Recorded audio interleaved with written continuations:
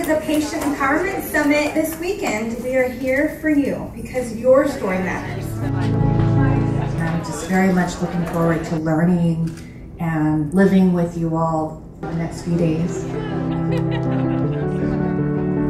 I am truly grateful and honored to be sitting in this space with you all.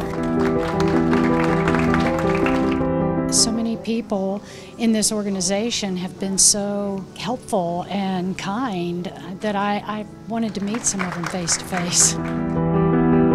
We just had a nutrition seminar, which answered a lot of questions, especially our nutrition after gastrectomy.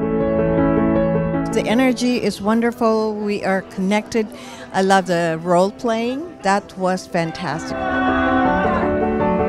I laughed and cried at the same time for well over a year, so that was awesome.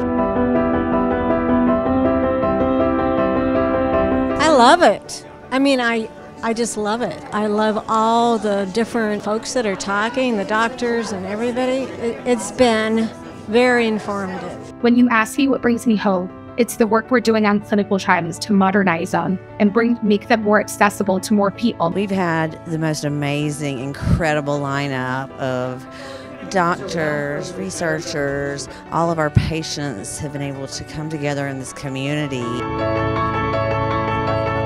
I am definitely learning a lot. I've shared a couple of my sister's story and going through it with her.